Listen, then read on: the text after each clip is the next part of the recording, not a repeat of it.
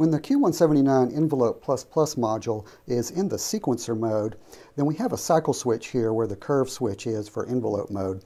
And the cycles up is up, which is 1, 2, 3, 4. And the down position is up, down, which is 1, 2, 3, 4, 5, 6. The middle position is random. And in random mode, you get a cycling of the four knobs, but they're random. And at the end of 4, you get a done output.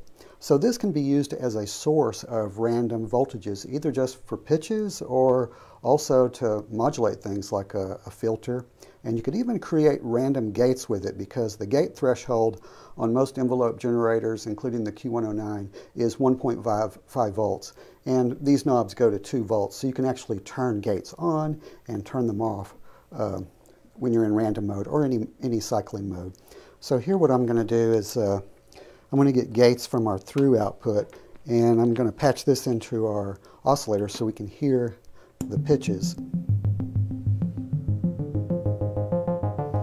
Now we're in random mode, so we're getting a random knob here at the output.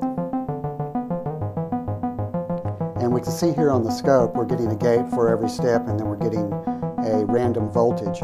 Now since we don't have a gate input, the first knob is the internal clock, and the first step is 0 volts. So this is our speed.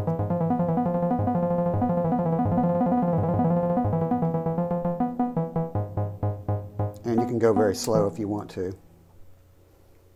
Very slow.